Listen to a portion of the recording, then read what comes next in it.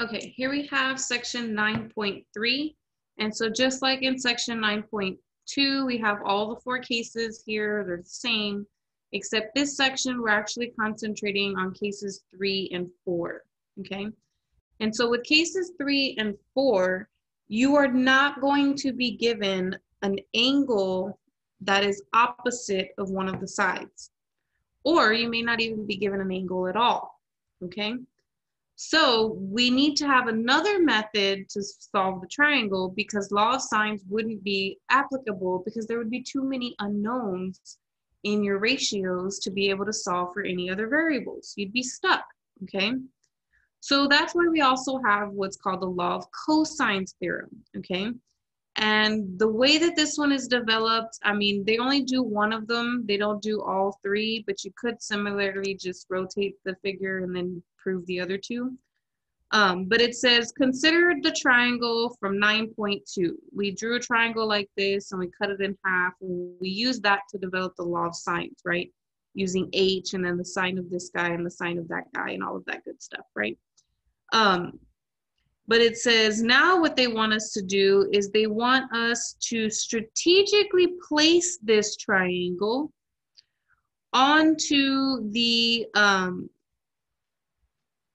Cartesian coordinate system or rectangular coordinate system so that the vertex of angle C is at the origin and side B lies on top of the positive x-axis, okay? The vertex B, angle B, has these coordinates, right? Because it went out A, so A is like the radius, and then it went this angle C. So it's the radius cosine of that angle and then the radius sine of that angle. We know that from our circular calculus, right? The unit circle and all of that. So that's where these are coming from. They also labeled them here. And then the coordinates of this terminal side is just, it's got an x coordinate of B, but the y coordinate is 0, so B0, okay? Now notice that these 2 points are the same expressions, whether this angle is acute, meaning less than 90 degrees, so in this quadrant, or if it's obtuse, being greater than 90 degrees, and then now the dot is out here somewhere. This is still the radius, right? And the coordinates are still r cosine of your angle C, and then a sine of C, right? And this point is still the same. It's still B, okay? All that's changed is this angle, and then therefore that point is not over here anymore. It's way over there. Okay, so since those points are going to be exactly the same no matter what kind of angle C is, they want us to use the distance formula to calculate the side opposite of that angle. No matter which scenario it is, we're going to use the same calculation, okay? And the distance formula says to take this x value minus this x value and square it, plus this y value minus this y value squared. So then if I distribute, I FOIL this all out. I mean, if it helps, or actually, you know what? C squared, so I shouldn't have my house. I don't know why I have the house there. That's only if I was trying to solve for C, but I'm not.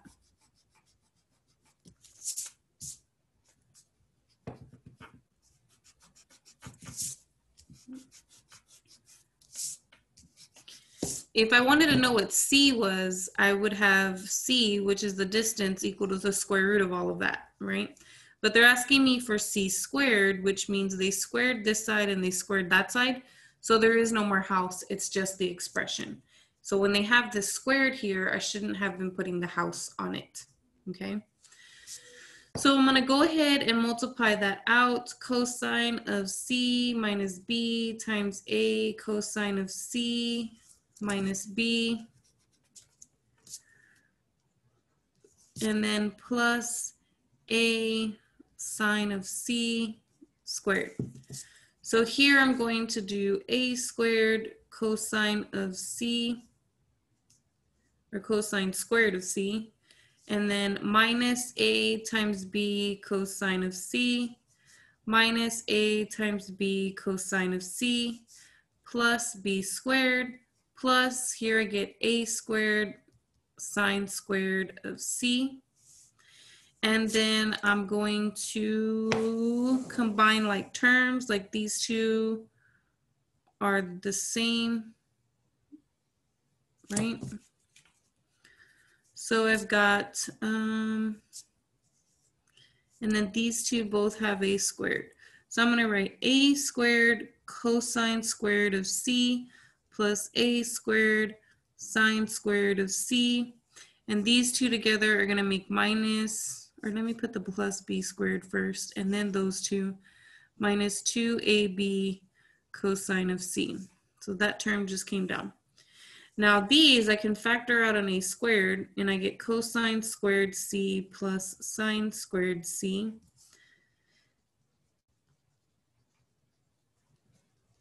And then sine squared plus cosine squared, or vice versa, is just 1. So this is all just the 1. And a squared times 1 is just a squared.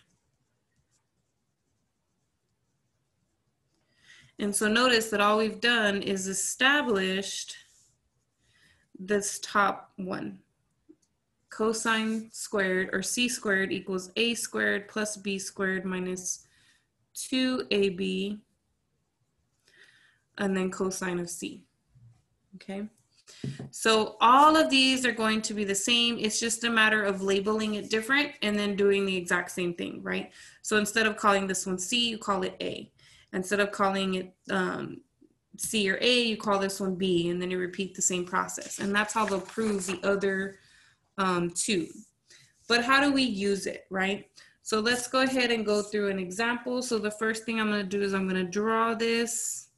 I'm going to call this one A, this one B, this one C. And so A I know is 35 degrees. Little a I don't know. Little b I know is 5. And little c I know is 8. Okay. And so then they want me to solve the rest of them. And I don't have anything like the opposite complete in order for me to do that. I don't have two angles so that I can find the third angle. So we really are at a loss. We have no choice. Now we are given angle A. So in that theorem, I'm actually going to be using the one that has angle A in it. So I'm going to be using a squared equals b squared plus c squared minus 2bc cosine of a. And I'm just going to plug everything that I have in there. So a squared equals 5 squared plus 8 squared minus 2 times 5 times 8 cosine of 35 degrees. So a equals the square root of all of that. Let me see, what is that? 25 plus 64 minus, that's 80, cosine of 35. I get 23.467 dot dot dot. So square root of that, A is equal to 4.8. Okay, so now I have A. And now that I have A, I have a side opposite, right? So that should be enough for me to now go back to law of sines. So if I go back to law of sines, I'm going to say sine of 35 degrees over this 4.8 should equal sine of B over B. And, or I could have done sine of C over 8. Either one, it doesn't matter. Because as long as I have the one of the other angles, then I can just do the whole subtraction from 180 to get the third. Okay, so you choose which one you want to find next, whether you want to find B next, angle B, or whether you want to find angle C next. It's up to you, and it doesn't matter. You'll get the same answers. So when I multiply these two, I'm going to get sine of B. There's my variable. So multiply those and divide by the other guy. And then B would have to be sine inverse of this value. And so we get B equals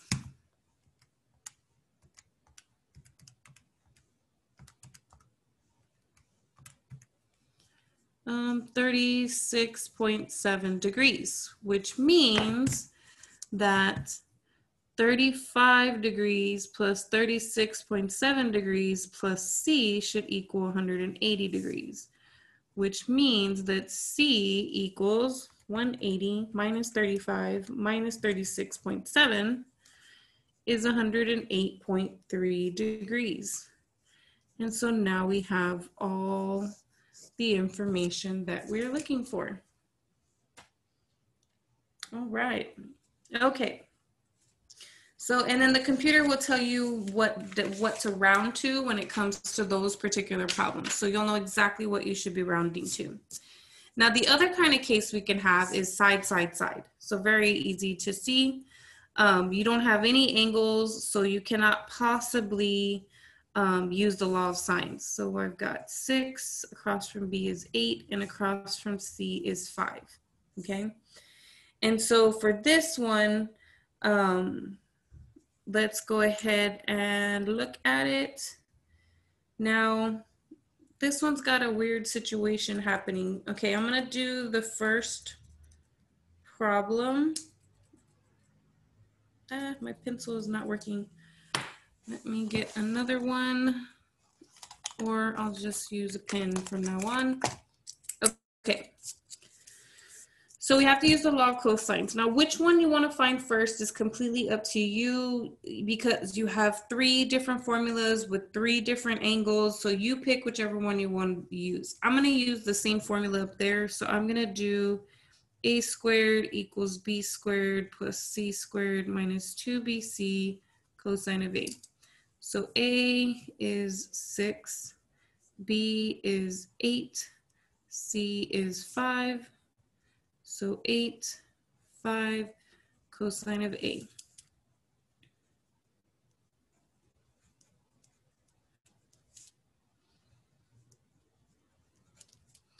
So then I'm going to solve for cosine of a, so subtract. So I'm going to take 36 minus 64 minus 25.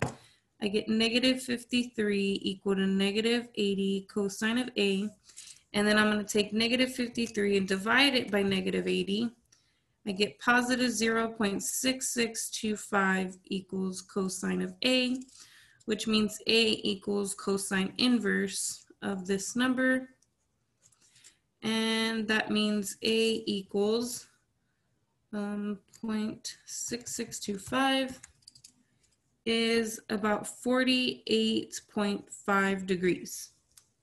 Okay, so now I know a is 48.5 degrees. So we found one value, okay?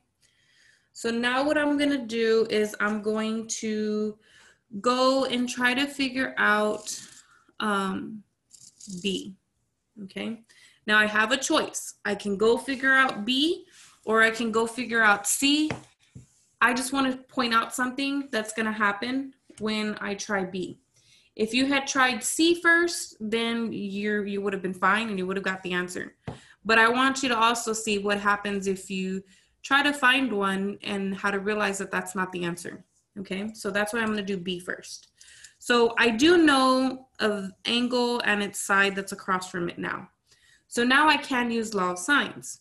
So I can say sine of 48.5 degrees over 6 equals sine of B over 8. And so then I get sine of B equals cross multiply over 6. So then B equals sine inverse of this fraction.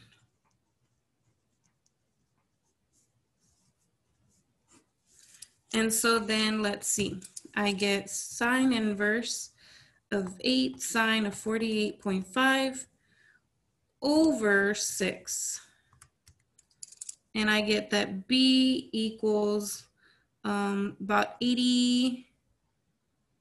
Oh gosh, this is going to round it up. So it's going to go to 10, which means it's about 87 degrees.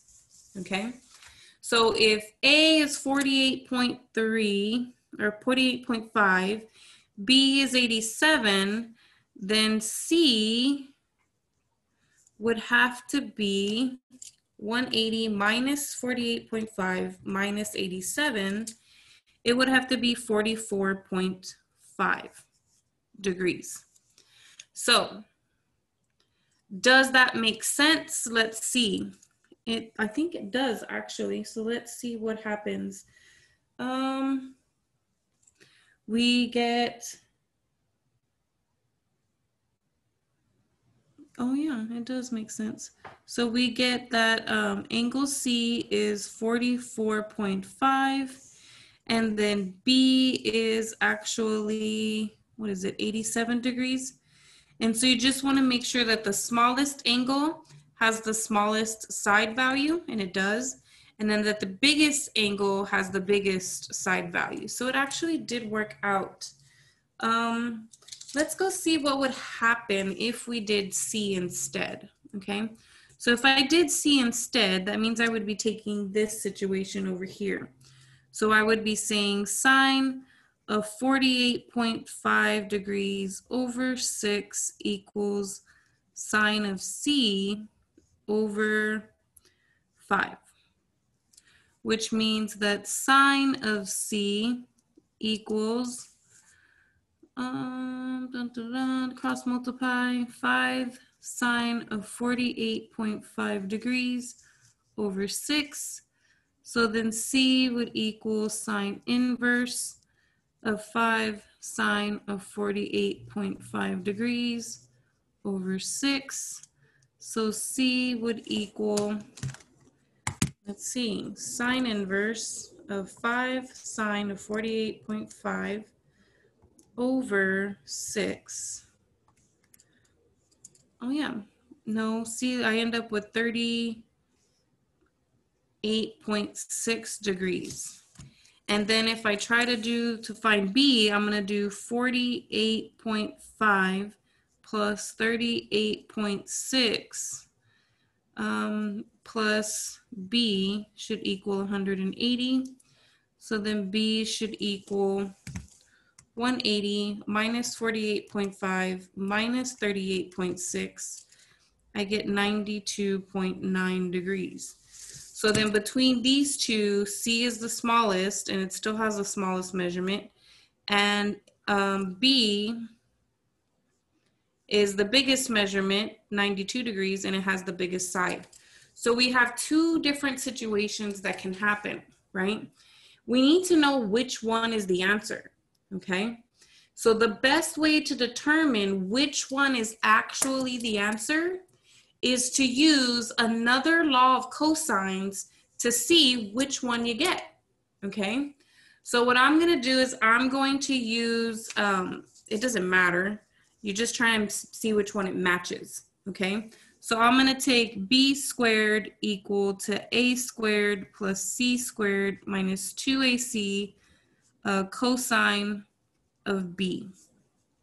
So when I plug in B squared, I get 64 equals A squared is 36, C squared is 25, minus 2 times A is 12, times 5 is 60, I believe. Yes, 60. Cosine of B. So then I'm going to take 64 and minus 36 minus 25, and then divide by negative 60. I get negative 0.05 equals cosine of B, which means B equals cosine inverse of negative 0.05, which means B equals 92.9 degrees. So this confirms that this is the answer. And so if that's the answer, then this guy is the answer. And so it's this one that I should have used, not this one, okay? So we did not do anything wrong. We did it completely correct. But unless we verified using the law of cosines, we weren't gonna know which one was correct. So what I would suggest is if you come down to a problem where you have side, side, side, you may and you can just do the law of cosines for each angle. okay? You really only need to do it for 2 because then once you know 2 of them, you can just subtract it from 180 and you can find the third. But that is going to be my biggest suggestion when you're doing the side, side, side triangles, is that use the law of cosines for 2 of the angles versus just finding 1 and then jumping into the law of sines, okay? Because then there's an issue there and you're not gonna know that you have one unless you did it both ways, okay? So to keep yourself away from this situation happening, do the law of cosines twice on a side, side, side triangle. That's the big advice here, okay? So now let's go ahead and look at example 3. It says a motorized sailboat leaves Naples, Florida, bound for Key West, 150 miles away. Maintaining a constant speed of 15 miles per hour, but encountering heavy crosswinds and strong currents, the crew finds after 4 hours that the sailboat is off course by 20 degrees. Begin by drawing a figure to represent the situation. And then it starts asking you all these questions, okay? So first thing I'm gonna do is draw the situation. So I don't know geometry that well, but I'm just gonna call this Naples, and I'm gonna call this Key West. So I got a point here and a point there. And so where am I drawing? I'm going leaves Naples towards Key West, and that's 150 miles. And I'm driving in this direction, but because of all the heavy winds and the currents and all of that, I'm actually going off course. So I'm actually going in this direction, and it's 20 degrees here because that's how far off course I am.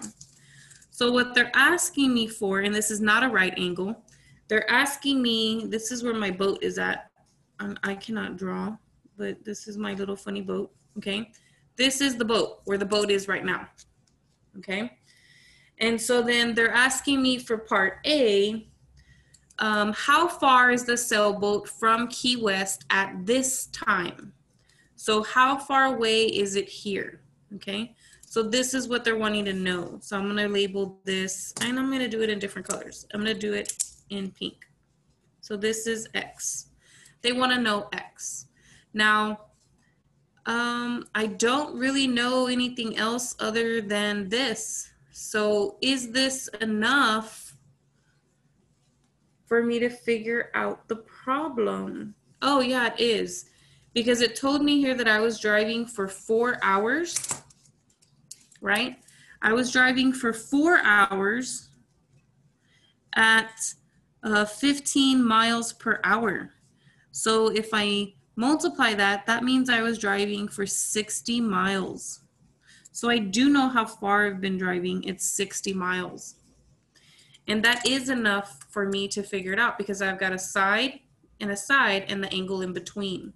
So then X squared is going to be 60 squared plus 150 squared minus 2 times 60 times 150 times cosine of that angle, 20 degrees. So let's see what we get there. I think I can type in the whole thing. I don't think it'll make my calculator go crazy.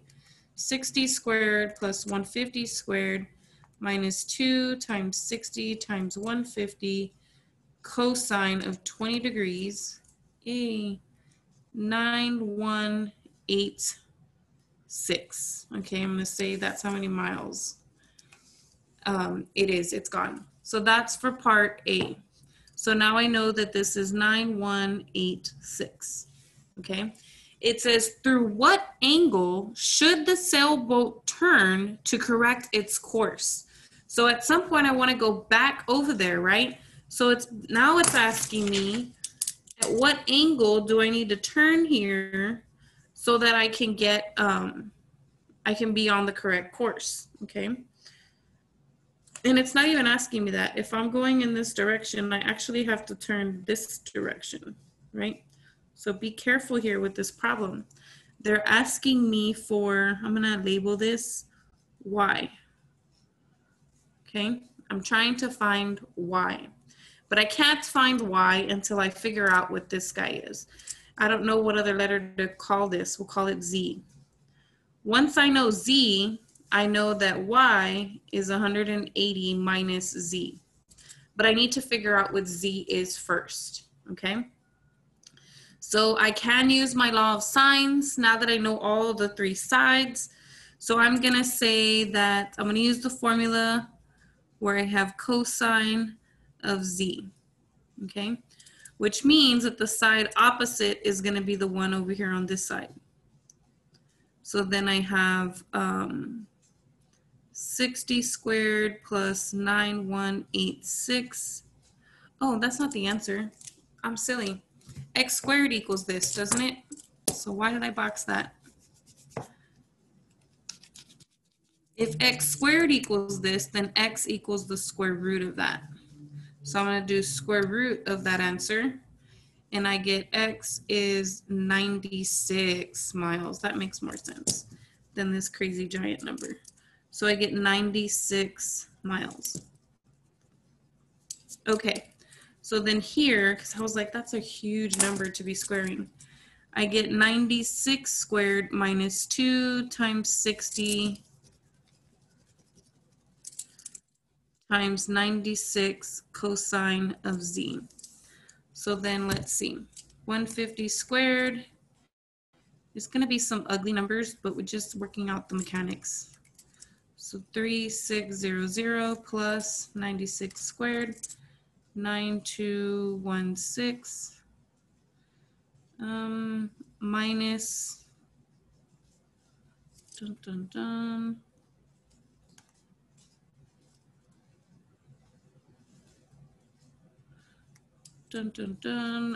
2 times 60 times 96 is 11520. So then I have 22500 minus 3600 minus 9216. And then I'm going to divide that by negative 11520.